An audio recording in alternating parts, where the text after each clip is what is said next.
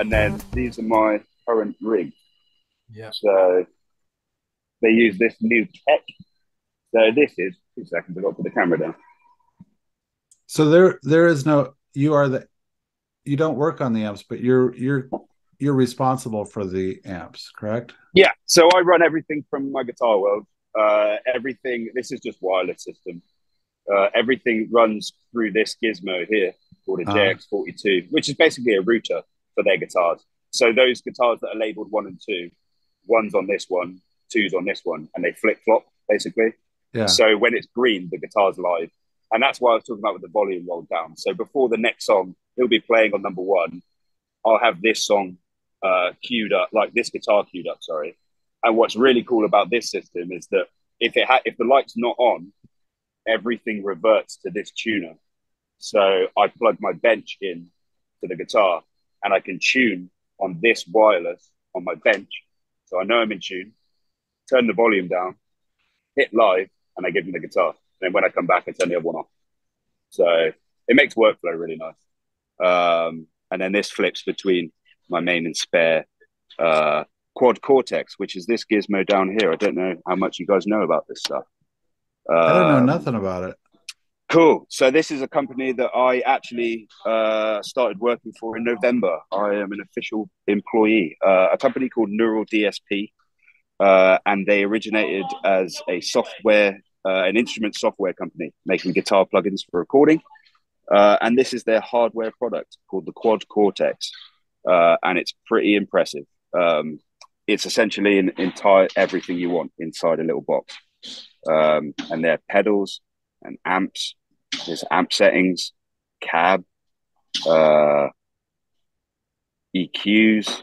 So this is the main source of your guitar. racket making? Yep. So like so say for instance that's a clean amp that just comes on. This top here is all like a dirty amp, and it all runs to do two different chains. So that's a clean amp. It's a AC30, I think it is, or a model of an AC30. And then he'll flick that button. It turns his dirty sound on. That one turns an octave pedal on. This one turns all his modulation effects on. And that's how we run the show, basically. And all of this changes from a computer over the other side of the stage. So on this song, for instance, he has 4 sounds. So lead, chorus octave, heavy, and a clean. And then all these are dead patches. So they just mute everything. If I click on them, there's no sound. But it's a pretty impressive bit of kit. It's getting there. We just put it all. That's all of his songs basically in a different bank, and that the computer picks a song out of that list every day during the show, and it has different settings. Are you afraid this thing's going to replace you someday? No, it can't replace me. But I mean, dude, Josh, my guy, I love him to death, but he hates technology, and he can't. Okay. He doesn't even know how to program it. So I do all this for him. All I get him to do, I put all these because all these blocks are like module. You can move them around. Oh man, look at this! So I set up all of these, right? So if I know in Burn Down My House, this is the selection of things he needs. I put all these in, and then I get him to come and make the sound how he wants it to be, like the EQ. But in terms of signal flow and everything, I do all that because he's not really interested in learning that. So yeah, that's what I mean about like their personal assistant. So I do all that kind of stuff.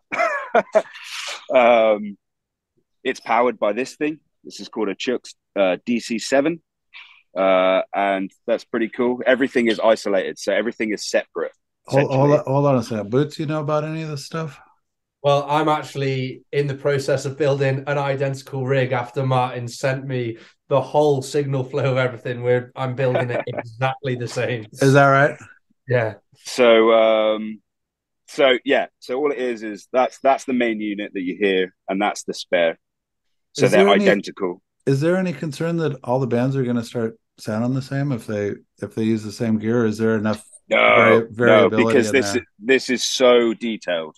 It's insane. So because this is just like that amp is a 5150. That's his favorite amp.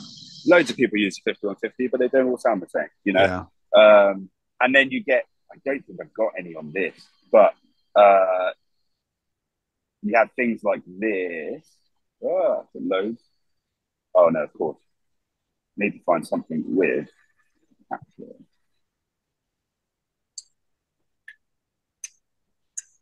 Oh, there you go. So this thing here is what they call a capture. So that's a capture of an actual pedal. So they've taken the soul of the pedal and put it in there. And you can do that with amps as well. So everyone can be really individual in what they want to do. Cool. But yeah, these essentially are identical, and a computer changes them exactly at the same time every night. Both of those things go to this thing, which is basically outputting. This is going to the speakers on stage and out the front. I can mute everything by this button, which I accidentally did last night at the end of the set with my knee. That was fun. But the best thing is this basically goes between A and B. So it goes between these two units. So if this one fails, I hit this button and it reverts to this one directly. How much shit do you catch if all of a sudden the sound completely goes out? Do you hear about it afterwards, or are they pretty mellow? It depends on the band. With the Architects lads, because I've been here so long, I can maybe afford a stupid mistake like that. It was definitely laughed about last night, but I was embarrassed. And it was completely my fault. I was cocking about, dancing, and it was the last song, and I was packing up, and I packed up, and then suddenly the bass player's looking at me, and he's like, no sound.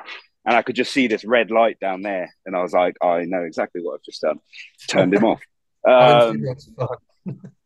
Yeah, your mind goes to panic immediately, like, oh my God, what's happened? And then it's like, oh, okay.